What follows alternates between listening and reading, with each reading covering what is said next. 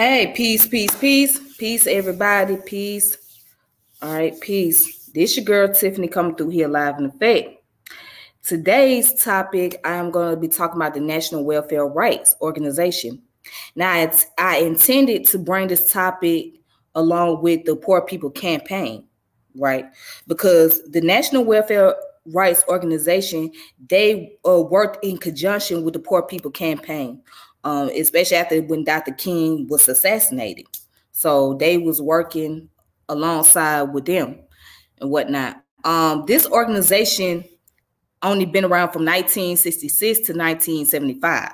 Okay, so they only lasted 9 years. So what I'm gonna do is I want to get into some details and some information, but let's talk about why I chose this topic. The most important reason why I wanted to get on to this topic, because we have to remember, a lot of us forget where we come from and how we had to struggle. And to this day, we are still struggling. A lot of us, if you grew up with your grandmothers and your mothers, you would notice that they were getting like government assistance every month and things like that. And that was because they was getting, they was getting welfare, they was getting government. And I kind of hate when people tend to look down and make fun of folks who on these welfare programs or government assistance. I mean, how else are they supposed to get by? And also, this is the question to those in the community that say that, well, we don't need to rely on government and we need to do for ourselves. Okay, so let's go back into the hands of time. How would those people would have done for themselves, right, if they did not have any type of wealth in the community? See, when you come from a community that has no wealth circulating, what are you supposed to do? How are you supposed to feed your family? You talking about people that has been disproportionately, you're talking about people who has not come from generational wealth, and they were placed in an environment that was pretty much making them secluded from all the rest of the population due to social stigmas. Okay? So at that time, they had to do whatever was necessary to survive. And then the job marketing was scarce during that time period. So you had Black people that was employed, but they didn't get paid the same amount of money like their white counterparts did. And then you had so many Black people that was unemployed, that was on the verge of being homeless, and there was those who was living on the streets. So how else they was going to survive? How else they was going to take care of their family? So they had no choice but to put the pressure on the government and get welfare assistance. So now, if we know about the welfare assistance, the whole New Deal project started with FDR, Franklin Roosevelt. Okay, that was part of his New Deal, was to bring about the welfare, the food stamp program, the Social Security, all of that was a part of the New Deal. And then, of course, you had public housing that came along. So one day I'll do a separate topic about public housing and ghettos and things like that. But anyways, all of that was a part of the New Deal. However, everybody didn't get qualified for welfare in the beginning. So for Black people, they had to put up a major fight to get welfare. And not just Black people, but, the poor working class people in general. But those people that make up the majority of those that's in the poor working class are Black folks. Okay. And then you got the poor white folks. Then you got the other groups out there. So how else was they supposed to survive? How else was they supposed to gain income if you don't got no type of generational wealth, no type of money circulating into your community, no type of major businesses or corporation or anything like that? How was you going to survive? How was you going to take care of your family? I mean, these women, we talking about in the 60s and the 70s, right? Most of the people who make up those that are head of household are women. They made up the majority of those that was head of household. And then you got to look at how the welfare system was, you know, especially those who was getting Section 8 and they was living in public housing. They couldn't have the men in the house because the whole thing was to take care of single mother and children. So if you had a man in the house, you was going to lose your benefits. So either that man had to have a job and work, or otherwise you was going to lose your benefits and you was going to lose your place. Go back and watch that movie with the late Diane Carroll and James Earl. The name of the movie was Claudine. So it was a story about a woman who had multiple children and she was on welfare. Okay. And she lived in public housing. And the guy that she met, I think he was working for a sanitation department or something. He had some type of job. And he would come over, he would stay the night with her or whatnot. Then when the social worker came in there, she would be looking around the house, looking around the apartment to see if there was any men in the house. Right. And all the kids had to go hide the clothes and they had to hide the stuff that this guy had bought them and all of that. So she had to do all that in order to not lose her place. She had to make that sacrifice. It's ruthless. I mean, people got to look at this. You can't just be on welfare, just be on welfare, right? The challenge is you got to make sure that you report your income every month. If there's any changes going on, you got to report that. And then they have a thing called Welfare to Work Act, which was started in 1996. That's when, like, if women that are currently on welfare, they have to be looking for employment. If they're not looking for employment, guess what? They will minimize the amount of money that you receive every month. And they can eventually cut you off. But this brought so much stigma towards Black women by calling them welfare queens. I did a video previously about a lady who's referred to as a welfare queen.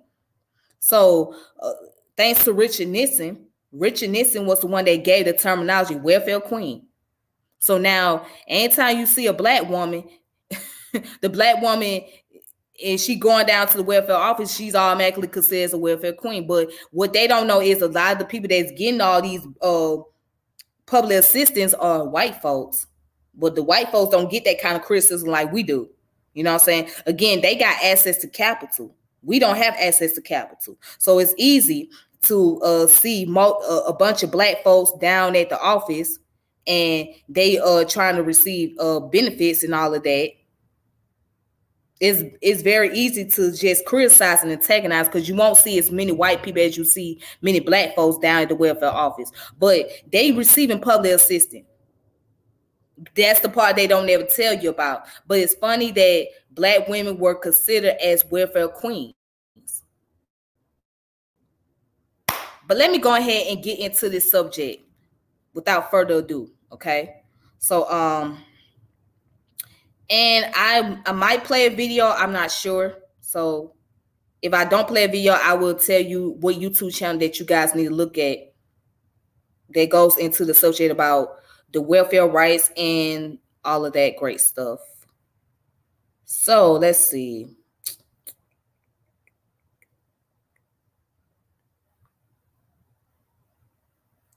Okay. So now, the National Welfare Rights Organization. All right, so I'm going to go into the origin of how it was founded and who was the founder and the purpose of it, okay? And I also have some reading materials for you guys available, so if you guys want to check it out. So the National Welfare Rights Organization was an American activist organization that fought for the welfare rights of people, especially women and children. The organization had four goals: adequate income, dignity, justice, and democratic participation.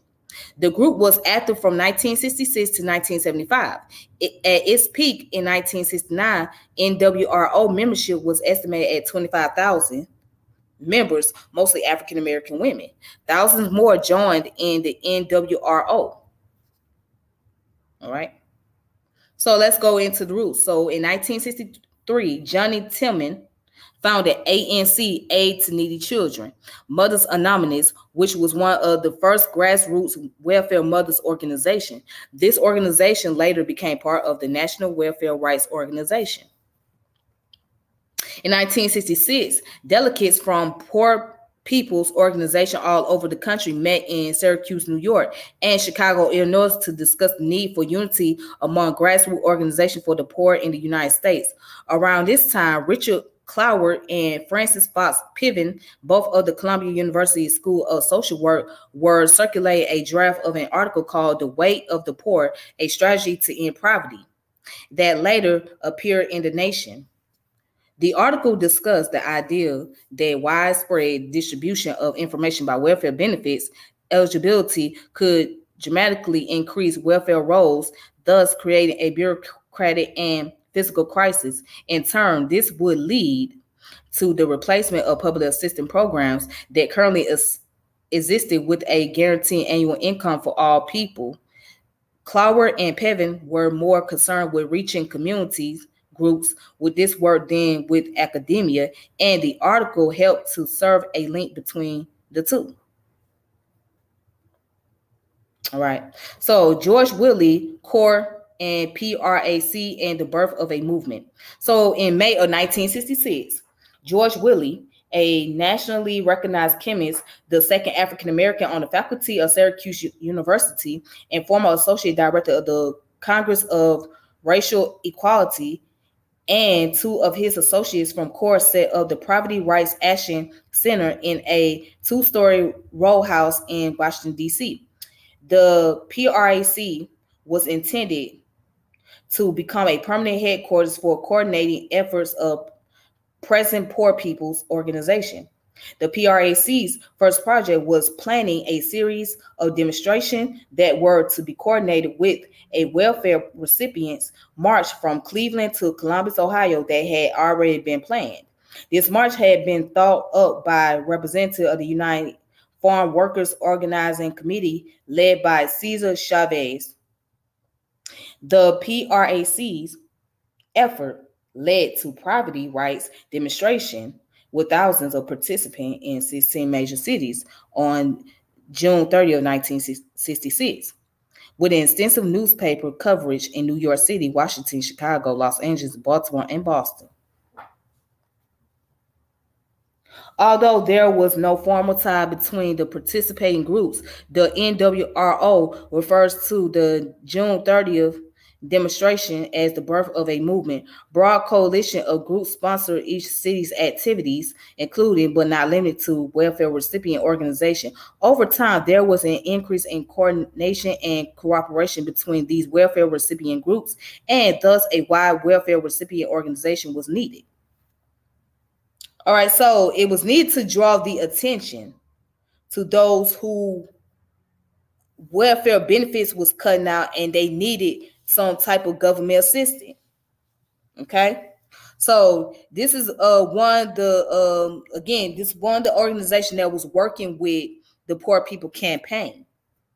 So one of the focus that Dr. King had was focusing on the welfare of the mothers and children. Okay. But let's continue. It says National Coordinating Committee formed in August of 1966. The representative of welfare recipient group from 24 cities met in Chicago, voting to form the National Coordinating Committee of Welfare Rights Group. The PRAC office was officially named the headquarters for a welfare rights movement at a December 1966 meeting of the NCC. PRAC was authorized by the NCC in February of 1967 to come up with a membership card for all groups affiliated with the NCC, uniform membership requirements, and a common due structure for its affiliates were adopted by the NCC in April of 1967.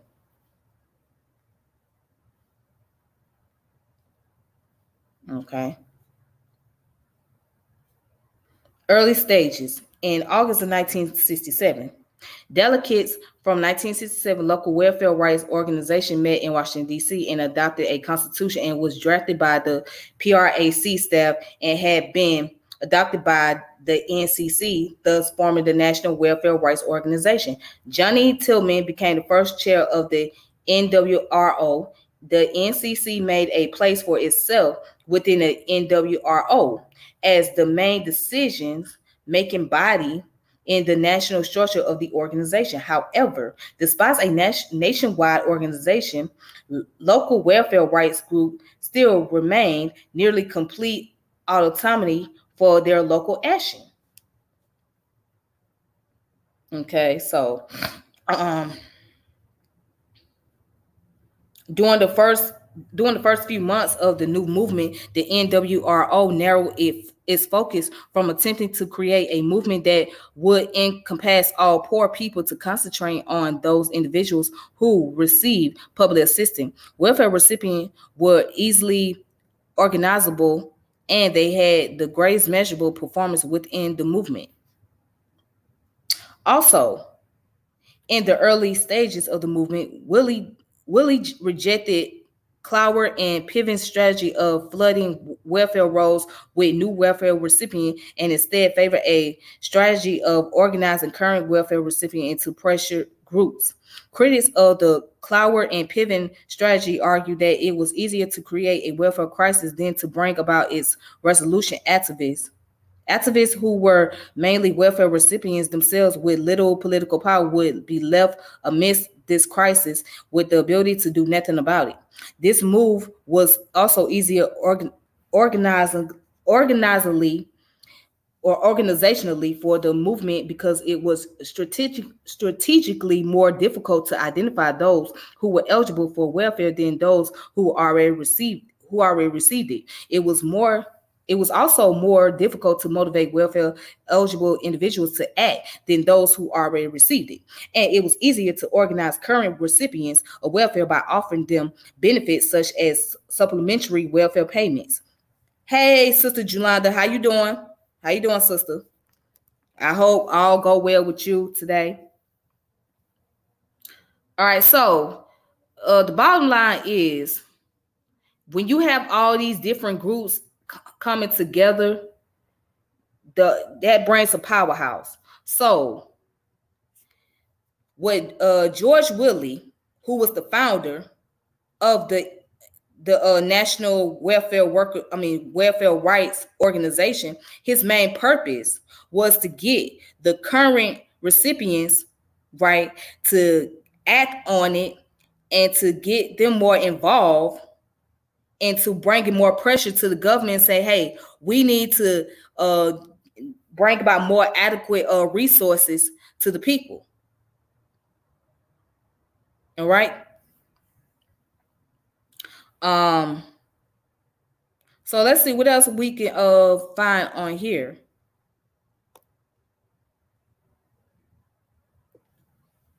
Now the activities. So the NWRO's first major activity was lobbying against the work insensitive provision of the Social Security amendments of 1967. All right. The organization held demonstrations that included a sit-in at the United States Senate Committee on Finance hearing room. The activity brought the NWRO a lot of media attention, but did not impact the shape of legislation very heavily.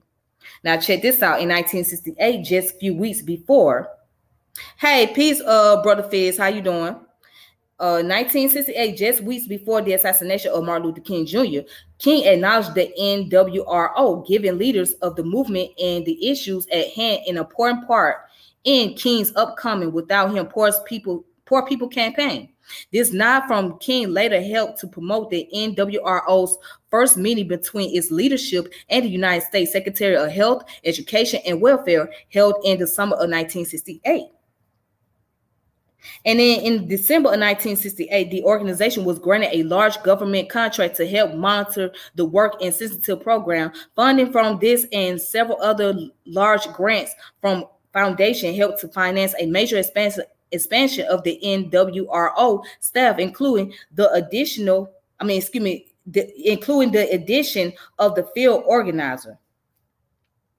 The NWRO won much access to government officials during the first Nixon administration due to membership roles growing larger and bigger present in the media. Leaders in the welfare rights movement were some of the first to be able to meet with Daniel P. Moynihan after he was appointed to the White House staff, and leaders also started to meet regularly with Robert Finch, the Secretary of the Department of Health, Education, and Welfare. During the drafting of the Family Assistance Plan, NWRO leaders were consulted by the Nixon administration, and these leaders were also active in lobbying against the plan.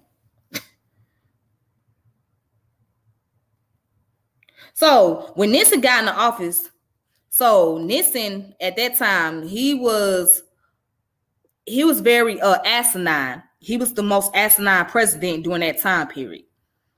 And what I mean by asinine means that he was very difficult. He was very complicated. He was giving black folks a lot of hard time. So he gave black people a lot of hard time. And one of the things he wanted to do was get rid of the welfare program for these people. So because he had that radical mindset as a white Republican. And so that what made them push harder. They said, okay, now we got this white man in the office. We got this Republican, and he's very racist. And we know that he's going to give us a lot of hard time, and he's going to put a lot of pressure on us. So we got to put more pressure on him. We got to keep the organization going. We got to keep this movement going. Or otherwise, eventually he's going to dictate how much we going to get as far as our benefits is concerned. And there's nothing else, and then we won't have anything left for ourselves. So y'all have to, I mean, again, at that time period, yeah, it was a lot of pressure.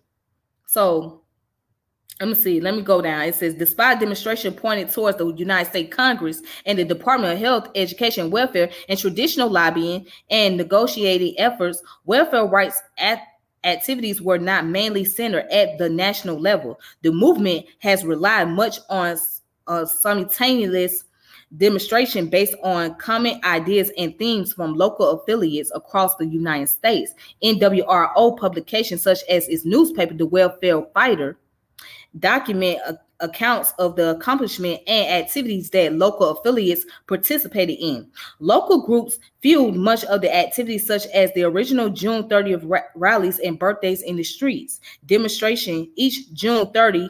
After that, nationwide campaigns revolve around local groups demanding for resources such as supplemental welfare checks to pay for back-to-school clothing for children of welfare recipients, as well as the demand for retail credit at major department stores for NWRO members. Okay. And it says by August of 1969, an NWRO convention in Detroit estimate roughly 20,000 dues paying members of the organization, and thus roughly 75,000 family members total affected by the movement. Most of the members of the movement were poor, mostly black women. By 1971, NWRO included 540 separate welfare rights organizations. So in 1972, Johnny Tillman was appointed executive director of the NWO after George Wiley's resignation. Wiley had been trying to mobilize the working poor, whereas Tillman tried to align with the feminist movement. Tillman's 1972 essay, Welfare is a Woman's Issue, which was published in Ms., emphasized women's right to adequate income regardless of whether they worked in a factory or at home raising children. The funding for the NWRO had gone down by the time Tillman became the executive director, and the NWRO ended in bankruptcy in March of 1975. However, Tillman continued fighting for welfare rights at the state and local levels. So as you can see, George Wiley, who was the founder, he stepped down. So he said, I'm going to step down from my position, because his main goal was to try to mobilize the working poor. But Johnny Tillman, her main focus was focusing on the women's issue at hand, right? Particularly black women, because by her being a black woman and by her being the one that was one of the welfare recipients at that time, she wanted to put that focus on women issues and black women. Now, where I stand with the feminist movement, I feel like the feminist movement have not really been very productive for us as Black women, particularly. It benefited more for the white women than it did for us. So I have to be very, very, very, very, very, very honest. Okay. It did more for white women than it did for us. You know what I'm saying? So white women benefit more from being feminists than Black women. I mean, Black women were just used as the pawn. So if you know how to play the game of chess, the pawn is the first to go, is to move. The first piece to move. Everything else, then once the pawns start moving, then all the other pieces come through. Okay? So that's how it was. The Black women were the ones that was the driving force, and white women were using them. So I don't think the feminist movement did much of a work for Black women.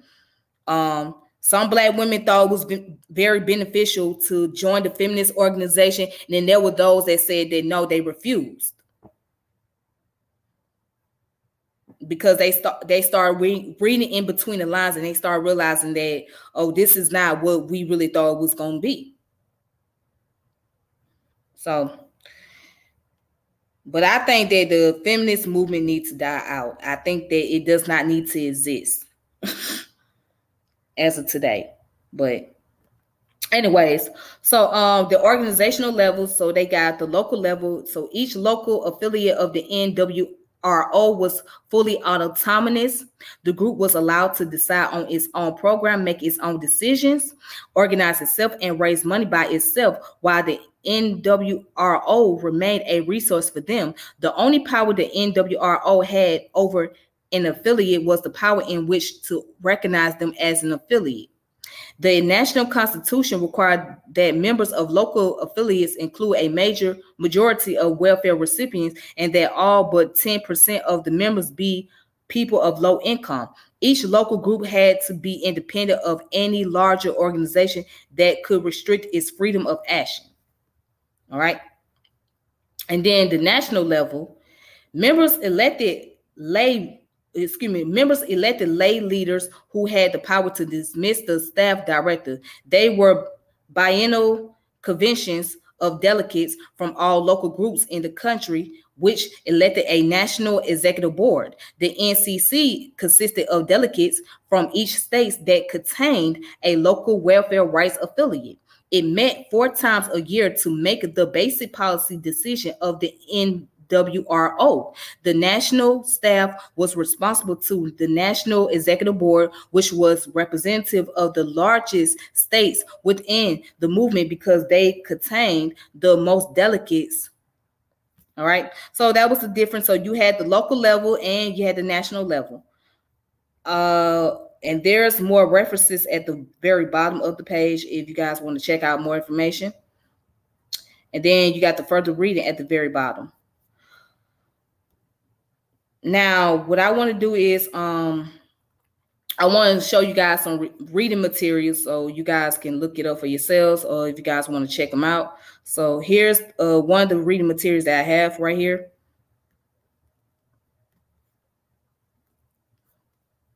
All right, so this is Welfare Warriors, the welfare rights movement in the United States. Okay. That's Johnny Tillman, the lady that I was reading about. That's her. Okay. So that was written by Pramila Nadasan, Welfare Warriors. So you guys need to go ahead and check this book out. If you get a chance to, I will try to post up the information on Facebook, and you guys can look it up for yourself. So, or other than that, you can check it out on Amazon. You can also probably check it out in Barnes and Nobles. Check it out at different places. So, yeah, that goes into the history about the welfare warriors. Let's look at chapter 1. Okay, let's see. Let's scroll down.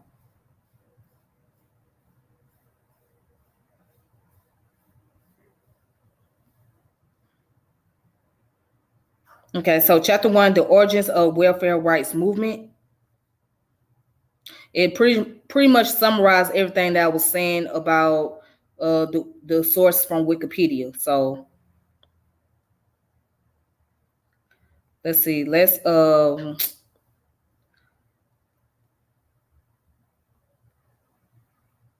Okay, so let's go down here. So I'm gonna start down here where it says the welfare. Let's see something.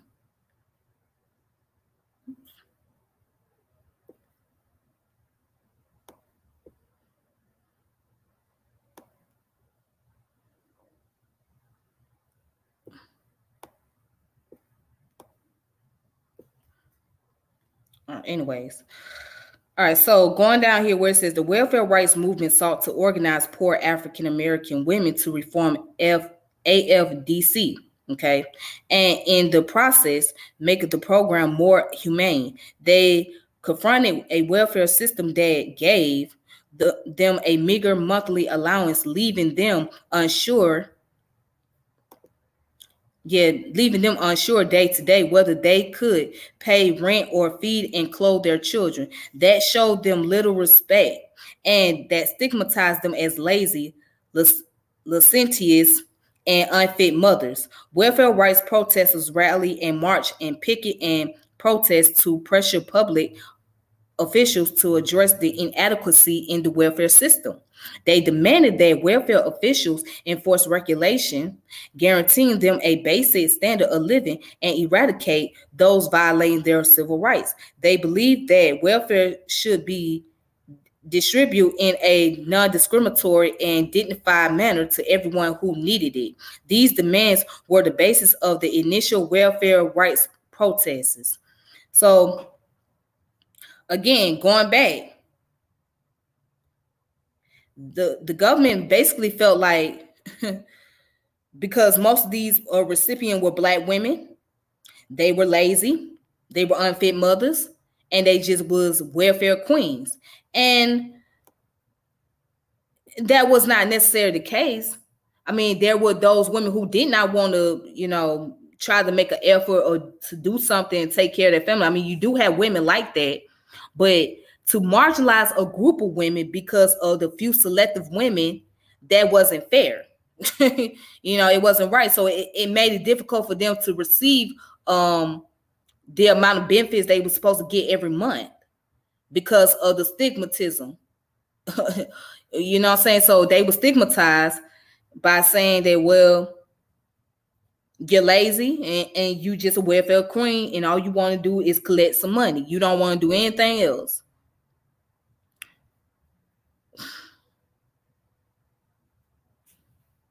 So it's so much a fight to put up with. And again, we have to, even though we don't like the system, we don't like the fact that we have to get government assistance, but we have to, pretty much appreciate those ancestors during that time period that did put up a fight for that, because we wouldn't have it any other way. We would not be able to go out here and we wouldn't be able to provide for our families.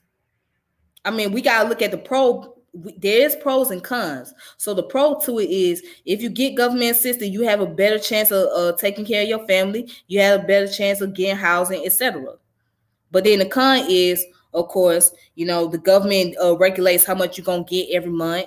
And then they send people coming to your house, looking around your house and make sure that you ain't doing some type of activity that you ain't, that is against their guidelines or rules or whatever the case. So that's the con part of it. So they took what was given to them. So we got to look at it like this. It's like you gotta play the hand that you are dealt with. And once you play the hand that you are dealt with, then you play your cards right. Does that make sense? So they was playing the hands they were dealt with. So they said, okay, we ain't got no money in our neighborhood. So what the hell we gonna do here? We ain't got no choice but to go to this cracker. I'm going to break it down in colloquial terms. We ain't got no choice but to go to this cracker and get some type of assistance from him. And hopefully he'll give us something.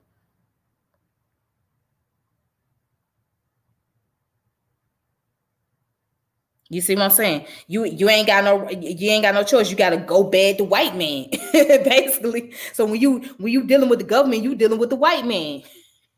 You got to ask the white man, hey, I mean, I'm trying to. Is there any way I can get help? Is there any way I can get something? I don't have no money. I don't have any housing. I need something for my children.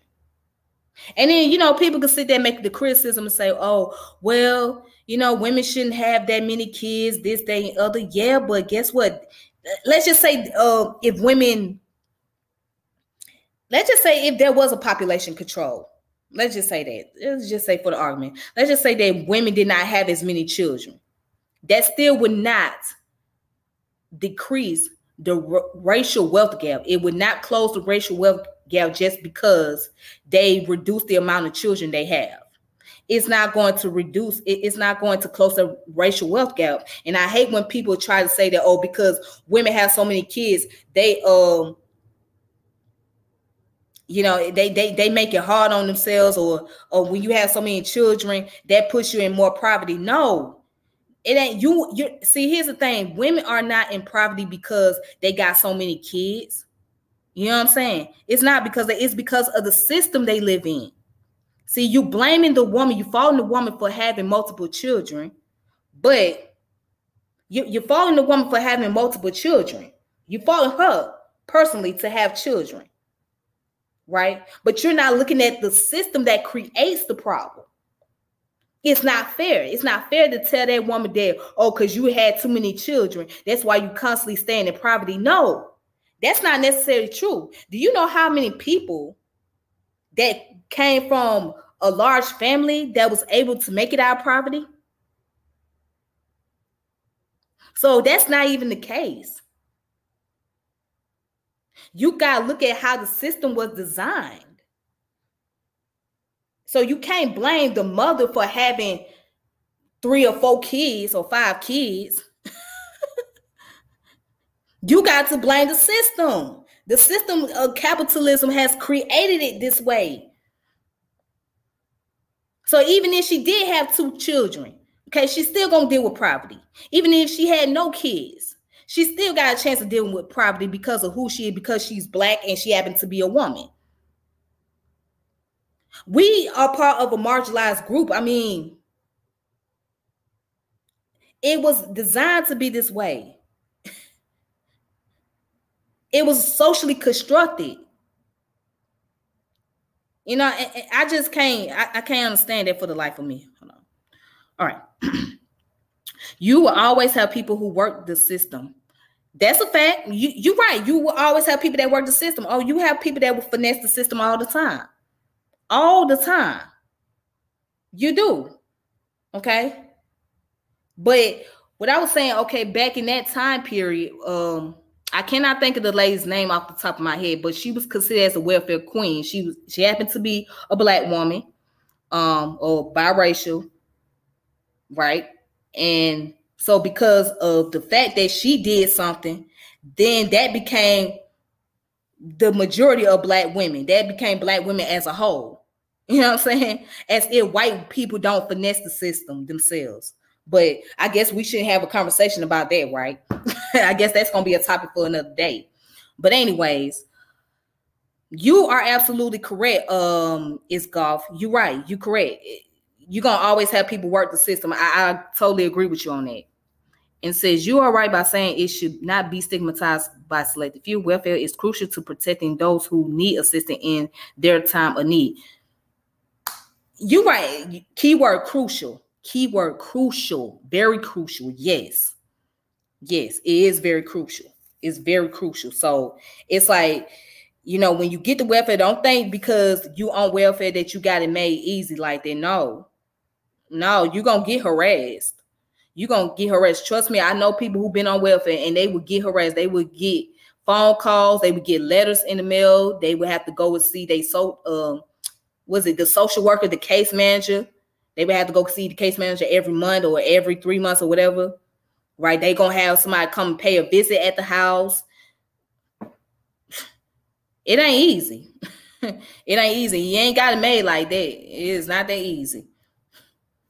Because they going to be all up in your business. If you getting government assistance, you best believe that they finna be in your business. They finna find out what you doing.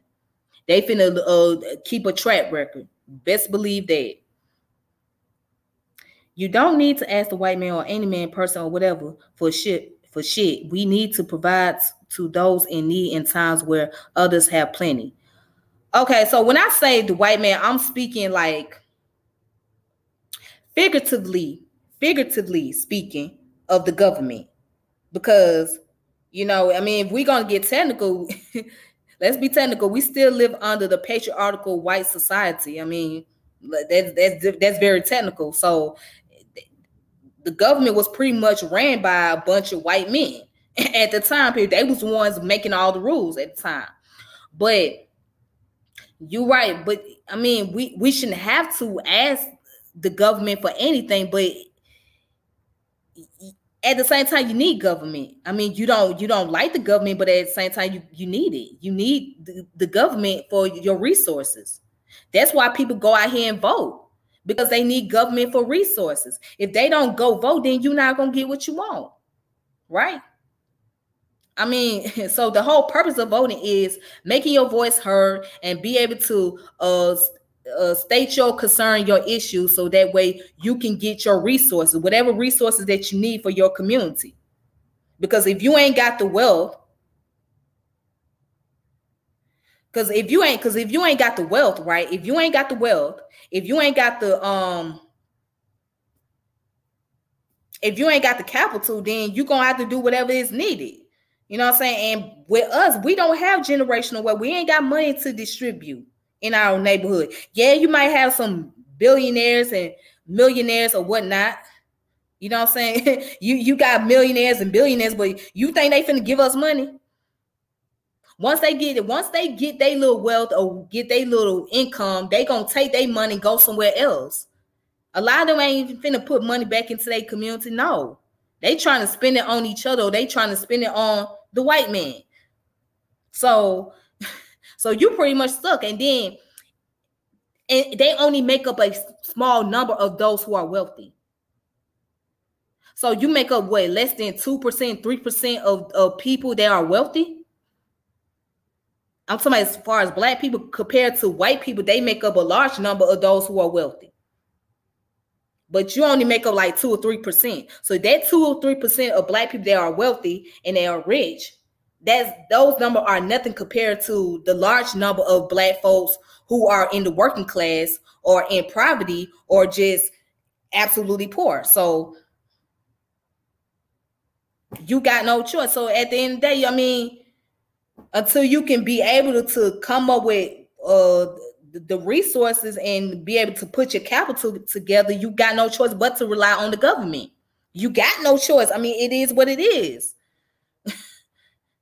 I mean, as much as we hate the system, we need the system.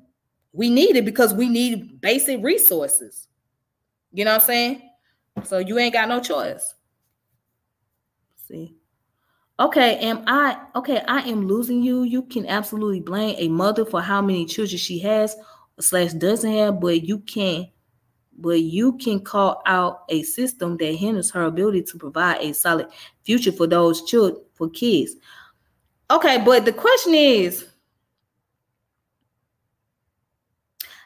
okay, maybe I kind of see where you're coming from with that, but what good is it going to do to blame her for having kids? Or for not having kids? What good is that going to do? That's not going to do any good. And as I was saying before, yes, you can have no children, but that still is not going to close the racial wealth gap. That's not going to stop you from being in poverty because you have no children.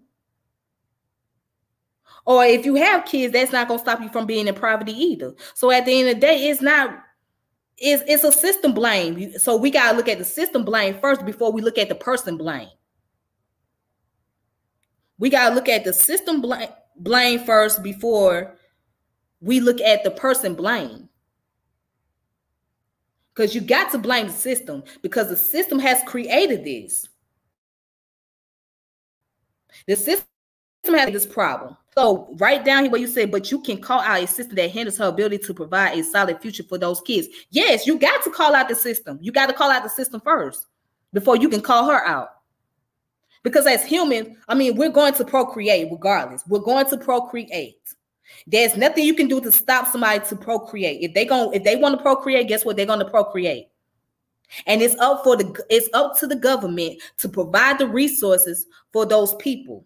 The government knows that people are going to have children, and they're going to need to provide for those children. So it's up to the government to make sure those people get the adequate resources they need for their community and for their environment. At the end of the day, you can't stop somebody from procreating. People are going to have children. People are going to, whether they poor or not, they're going to have kids. Okay. I know about way too many gallons of WIC milk. Me too. Me too. I mean, yeah, me too. I know a lot about the WIC, the whole WIC thing and whatnot, but yeah. Let me see. Government is for governing your society from road cleaning to public transport and welfare system to humans' rights. Exactly. And I'm with you on that, Fizz. You're right. You got to have a government. You know what I'm saying? The government got to provide your resources. I mean, if you don't have government, you don't have those things that you were mentioning. Like, you won't have public transportation. You won't have public libraries. You won't have fire departments, police departments, hospitals, the welfare systems. You know what I'm saying? All of that, et cetera, et cetera. You won't have those things. You won't have all those basic things. So yes, you need government. And yes, you have to put pressure on government. I mean, and for us, we definitely need government. I mean, we don't like the government. We hate the system that we live in, but we have no choice but to rely on the government. You have no choice. I mean, you have no choice. You have no choice. It's like a catch-22. What else you gonna do? I mean, but the question is the government gonna make sure that you are provided? Is the government gonna give you what you want? Who knows? Who is the government going to cater to first? Is the government going to cater to the upper class, or is the government going to cater to the lower class? I mean, because now you have to look at the class system here. Not only racism, but you also got to look at class system, because class system is another serious issue. Okay, it's another common issue. So who's going to get the catering first? Because you're in competition with those who are rich, wealthy, and those in the middle class. So who's going to get the resources first? Who's going to get, it depends on the candidates. It depends on what they represented. It depends on the policies. See, and that's the part about it. And that's one of the reasons why people hate voting, because they looking at, okay, these candidates and their policies, their political agendas. They say they're going to do something, but they don't follow through. They cater to another group of people. Or this group right here, or this person right here won't cater to this group of people. They won't cater to us. So, you know what I'm saying? It gets real complicated. It's a gamble. Folks will certainly be procreating. Exactly. Folks gonna be procreating. You can't do nothing to stop that. They gonna do that. You know what I'm saying? As humans, that's part of the reason why we're here. That's part of it. Part of it. I didn't say all of it. Part. Don't get me wrong. Part of it. Okay. I tried to check out that person's channel, but I didn't really see any videos. I tried to check them out. I tried to check out that channel. I have to go back and look at the channel again, but I tried to check it out. Yeah, I'm gonna try to see what exactly does that person do. The person that you talking about, Jack Thrice, what exactly does they do? What do he do, like, for a living? So because I gotta figure out, like, what is it that I'm checking out from the channel? Like, what exactly I'm checking out, so that way I'll know. Because I looked at the channel, but I didn't see like a lot of videos on there, so I didn't know exactly what I had to check out on there.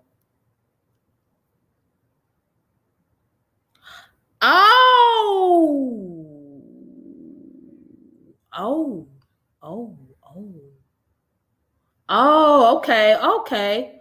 Oh, oh. Thanks. Okay, okay. Mm, mm, hmm. I wonder why he was killed during his first game. What happened? Hmm.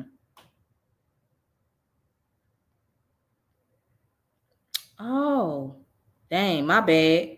Yeah, I'm gonna go back and check it out again because I missed something there. Oh, I didn't know. Thanks. I wonder what was the reason? What was the cause of his death? Like what happened? Hmm. I will have to go. Yeah, I'm gonna have to go back and check it out. The opposing team, Minnesota, injured him during the game. Iowa State refused to play them again for over 50 years. Oh, oh, oh, wow. Oh, wow. Wow, that's deep. Wow. Wow. That's real deep. That's deep. Dang. So this happened 50 years ago. Wow. Damn. Hmm. Hmm.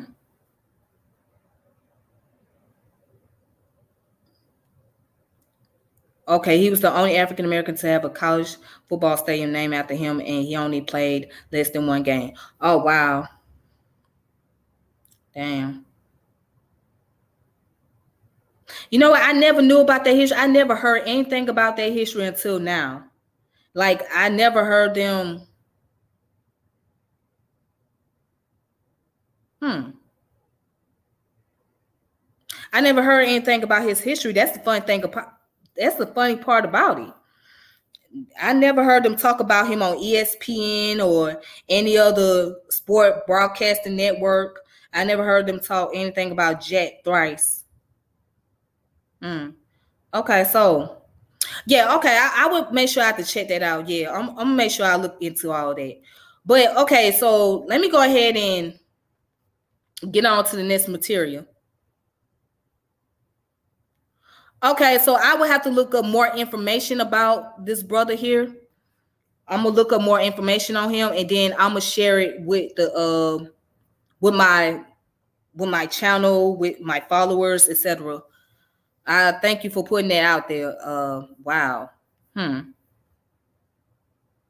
Wow, that's very tragic. So yeah, you guys check that book out, and then I have another book for you guys to look at, and then I want to go into an article.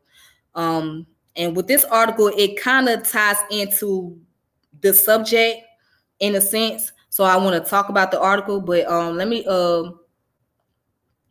share another resource for you guys to look into on your own time. Uh, this one is called Storming Caesar's Palace: How Black Mothers Fought Their Own War on Poverty. Annalise Orlake, if that's how you say Orlake, okay, whatever.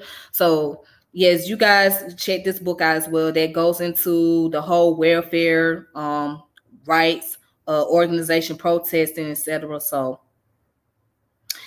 you guys can check that out for yourselves. So I'm just gonna go ahead and leave it up here.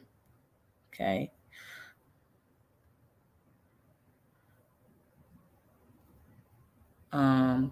Oh, and also here's the website. So this website here is NWRU. So it's another branch of the NWRO, which stands for National Welfare Right Union. So they're like another branch of the NWRO. Here's the website, nwru.org. The National Welfare Rights Union fight poverty, not the poor. So, okay. So again, on their website, it goes into the little history about the NWRO and etc. Okay.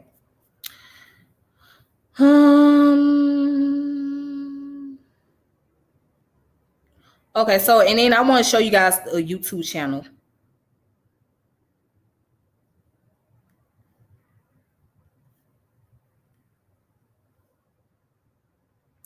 Okay, so this is the channel that I think you guys need to check out.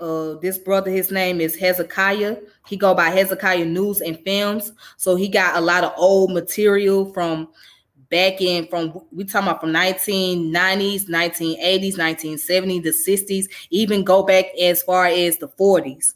So he collect a lot of old materials and whatnot. And he loads the videos up on his YouTube channel. So you guys need to go ahead and check his channel out. So he got a lot of great information on there. Goes into the history about the gangs, the wars, the politics, social issues, all of this different stuff. Okay, peace is God. Peace. Thank you. Thank you for that information. So yeah, check out his channel.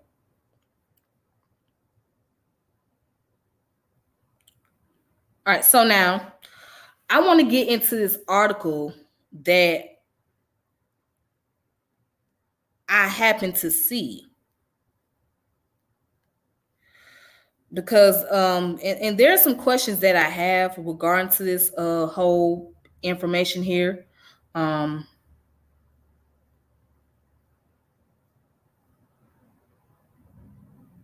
This is called, let's see.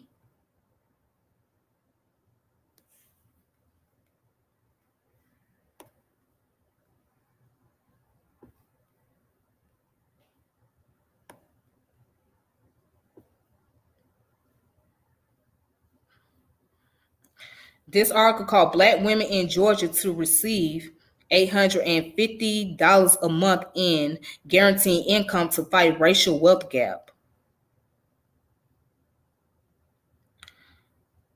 And this came out on Monday, January 17, 2022 by Noah A. McGee. And the question becomes, I have a lot of questions about this, so I'm just going to go ahead and read into it. It says, there has always been some kind of disparity for Black women in this country. We recently saw the U.S. employment rate drop for all workers except Black women. Okay, it's well documented that violence against Black women has been uncovered by mainstream media forever.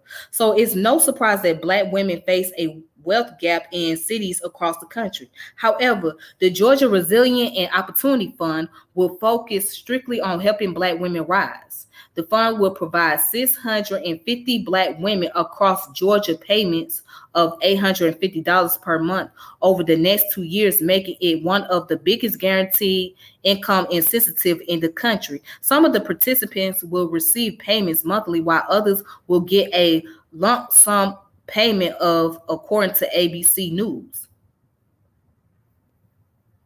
And then goes on to say, along with this initiative, the city of Atlanta, or the real Wakanda, quote unquote, will also run its basic income program that will help 300 residents who are in poverty. It will pay residents $500 for 12 months. Black residents in Atlanta are 4 times as likely to be living under the federal poverty line than their white neighbors, with 46% of Black 46% of Black households earning below $25,000 a year, according to recent research by the Old Fourth Ward Economic Security Task Force. Some 38% of Black women and 26% of Black men in the city are living in poverty, compared to 8% of white women and 5% of white men in the same city, the task force reports. Now, that is true, and I'm right here in the city. We're working, we're tired, we're stressed, Lockhart said. With an extra $850 a month, people will be able to enjoy sunlight and will be able to spend more time with their babies. Hope Willensack, the executive director of Georgia Resilient Opportunity Fund, said the program is just the tip of the iceberg in terms of what is needed to address inequality. All right, so let me just stop right there. Now there is a lot of question that needs to be going around.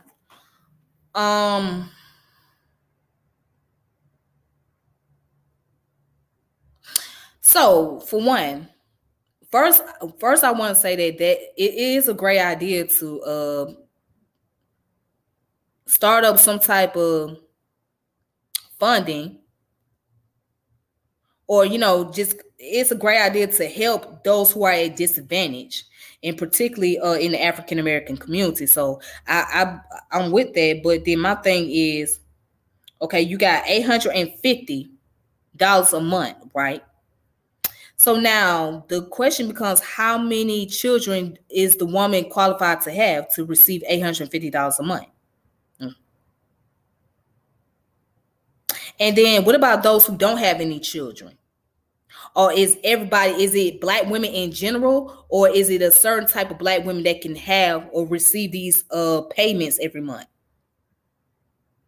So now, while the payments is going to not only be monthly, but also for only 2 years. So how is it that it's going to close the racial wealth gap? If you're only giving people $850 a month for 2 years, how does that help to close the racial wealth gap in this country or in our community? How does it do that? And why only 650 people or 50 women, black women in particular, is going to receive it? And I would say this, I mean, $850 is only enough for somebody who may not have any children. Or somebody who have maybe 1 or 2 kids. But when you got somebody who got like 3 or 4 kids and you talking about $850 a month, that's not going to be enough. That's not going to be enough for that woman, because daycare expenses cost money. Of course, clothes is very pricey, food and rent and all of that, all those things that's inclusive. That's not going to be $850. Not really going to be enough. I mean, look at this. Some of our people got $1,500, right? We got the $1,500 stimulus payment, right? And when we got the stimulus check, that $1,500 didn't last very long for everybody. So $850 a month for 2 years, I don't know how that's going to work out. And then we got those who is not going to be very wise with their money. They're going to take that money and they're going to just spend it on whatever they want to spend it on. But yeah, I mean, it's just a lot of question that revolves around this whole article. Let me go ahead and continue. So Michelle Lockhart is a community advocate and member of the Old Fourth Ward Economic Security Task Force. The program is run by the Georgia Resilience and Opportunity Fund and is called In Her Hands. The initiative was initially brought to the forefront by the Atlanta City Council and Give Directly, a nonprofit cash assistance service. It was realized after discussion and survey from people in Black communities took a look at the causes of wealth disparity in the city, according to ABC News, which is where it should start always. Too often, programs that are meant to help Black community are not brainstormed by people who are actually from the Black community. Okay. The initiative will start with residents in the Old Fourth Ward, a neighborhood in East Atlanta where Martin Luther King Jr. was raised, according to the ABC News. But one of the things that may be cause for concern is that the program would not offer financial literacy courses or advice on how residents should use the money. And it says more from ABC News. Wolensat says that in surveying and researching the community and its financial needs, people can be trusted to make the right choices using their resources, but don't have a lot of resources to start with. It's hard to budget from zero, Wolensat said. In fact, we've seen oftentimes community members with some of the fewest resources are the most resilient and resourceful. She added, instead of viewing communities that may have experienced cash shortfall as a deficit, we actually know and believe that these communities were huge assets. Lockhart says she expects to see the effects of the income boost almost instantaneously. Instantaneously is a big word. I mean, I don't see how that's going to be a booster. I mean, if you got a mother who have multiple children and she got like 4 or 5 kids and she only getting $850 a month, I don't see how that's going to bring about a economic booster for her. I don't even see that being possible. I mean, I would say that certain people will benefit, like if those who have maybe 1 or 2 kids, or those who have no kids, they probably benefit more than the ones that got like 4 or 5 children, or 4 or 5 more. But I mean, I think it's a great start. It's a great thing that, you know, that the focus is primarily on the Black community, and particularly Black women. I think it's great. Now, also, as far as financial literacy courses, that's a detriment. I mean, because we need financial literacy courses. Okay, we need some type of advice and resources, because that way we'll be able to understand. Then right here where it says in the article that it's hard to budget from zero. In fact, we've seen oftentimes community members with some of the fewest resources are the most resilient and resourceful. So, because we know how our people get. When they get some money, the first thing they want to do, they want to go out and ball and do this and do that. Because by the fact that we don't come from wealth, we don't come from generational resources, etc. The first thing we do when we get some money, we gonna take that money and we gonna spend. We gonna ball. We gonna do whatever, because we never been exposed to that kind of money before. We like $1 million. Give somebody $1 million right now, and see what they gonna do with that $1 million. Now they're gonna spend it, because they never been exposed to that kind of resource. They never been exposed to $1 million, or let alone 100 grand. They never been exposed to that. That's a lot of money to them. They like, oh, I got 100 grand. Damn, I'm doing good. They gonna go out and spend it. So we gotta bring financial literacy to our community. We gotta educate people on finances and how to properly budget. I mean, of course, you can't tell people how to spend their money, but you gotta show them how to go about, you know, dealing with the process of spending money. I mean, you got to go through the process. You got to give them that opportunity to be able to learn. Because a lot of us ain't been taught financial literacy. We don't know anything about that. If you ask the average Black person, do they know anything about financial literacy? They don't know. They have no clue. So we don't know. All we know is trying to survive. We got to get our hustle on. We got to take care of our business, this, that, and other. All we know is how to get our hustle on and how to spend money. And many of us don't know about financial financial savings and money management. We don't really know about money management like that. We would have to take courses on that. We would have to learn. We can't, because if you put $100,000 in a Black person's pocket, I guarantee you, 9 times out of 10, they gonna spend that money. 9 times out of 10. Now there are those who gonna save their money and make it last them, but the ones that get 100 grand, they gonna spend that money. They gonna go spend that money. They gonna buy whatever. They gonna shop wherever. They gonna do all of that. I mean, that's just what they're gonna do. But so in all conclusion, going back to what I was saying in the very beginning of the video,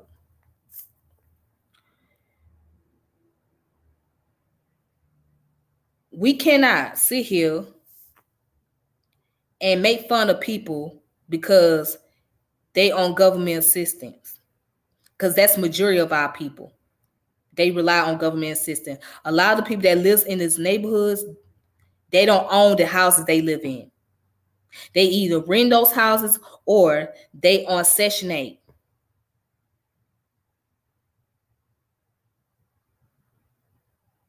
They're on Section 8. Very few own their homes. Very few. but either people on Section 8 or they're renting. And that's how people get by. You know what I'm saying? There's plenty of folks that grew up in the projects. There's plenty of folks that grew up on welfare. There's plenty of folks grew up on food stamps because that's all they had access to. Okay? As far as getting income, as far as getting a home, a place to stay, affordable housing. At that. That's all they had access to. And many people, yes, and there are people who finesse the system, but they do it because they're trying to survive until they can find a better outlet. They're trying to survive. They're trying to say, you know what, I'm going to take advantage of this opportunity. I'm going to do whatever I can to hold on to this house, you know, to keep this food stamp because they're trying to survive. Now, some of them would just go around selling their food stamp, and to this day, I still don't understand why would you sell your food stamp, but that's what some do. They do it because it's a hustle. But it just doesn't make any sense to me because you know you're going to need your food stamp while selling. But anyways, but that's what people do. People sell their food stamps, and that's been a hustle for a long time. You know what I'm saying? But yeah, people trying to hold on to the resources they have until something better become available to them. So they're going to try to do whatever it takes, even if that means to finesse the system.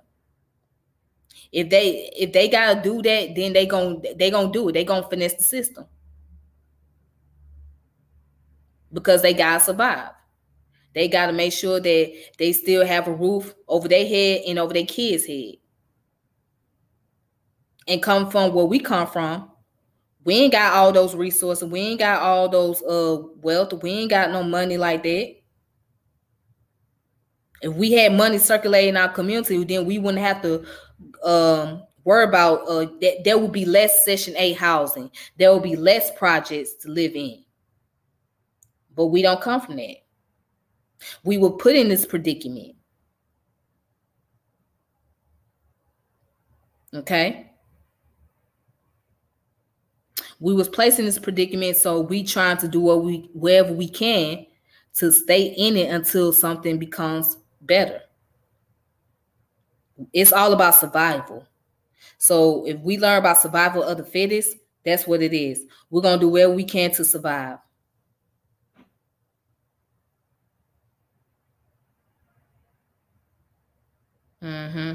But then there's some people that do it to themselves. There's some people that get on